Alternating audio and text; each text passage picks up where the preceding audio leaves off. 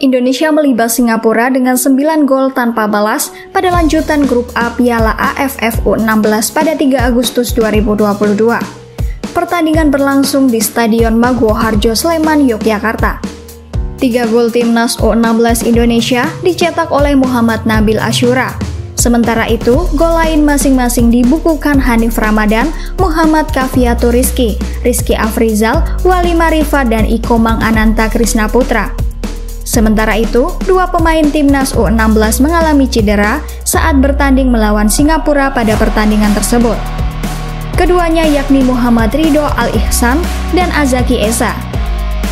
Cedera yang dialami Muhammad Ridho cukup parah, sebab pada saat itu ia cukup lama diperiksa di pinggir lapangan sebelum akhirnya harus ditandu. Lalu Azzaky Esa yang bertugas sebagai salah satu gelandang serang Timnas U16 Indonesia harus meninggalkan lapangan pada menit ke-76. Azzaky terlihat digendong staf medis saat pertandingan berakhir.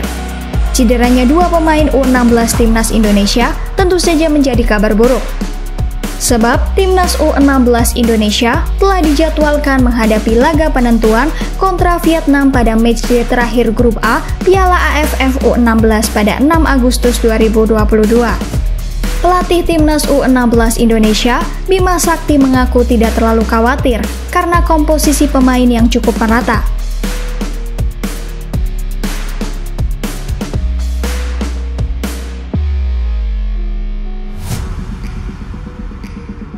Laga selanjutnya melawan Vietnam ialah penentu nasib Timnas U16 Indonesia di Piala AFF U16 2022.